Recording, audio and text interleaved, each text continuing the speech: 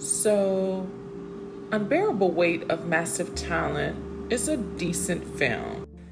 Tiffany Haddish and Ike Barinholtz were not needed in this film. It's harsh to say, but there wasn't enough for them to do. Like, this seemed so forced.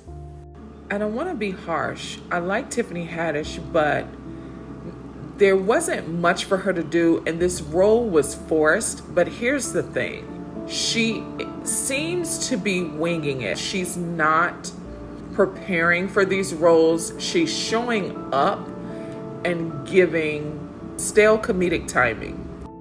It's as if she doesn't do any backstory on characters, because in this role as a government agent, she wasn't believable.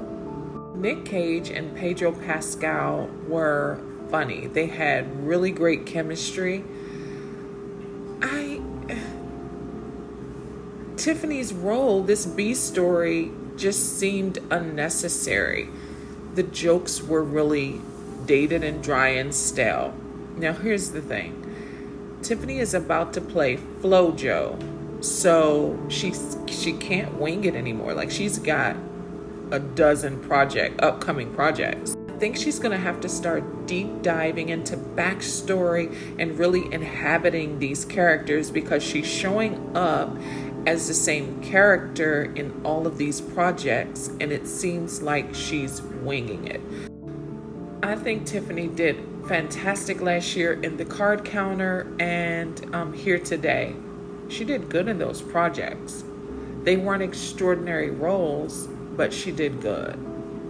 But she's got a dozen projects coming up in 22 and 23 that's going to call for some heavy lifting. Like, these are meaty roles that she's going to be diving into.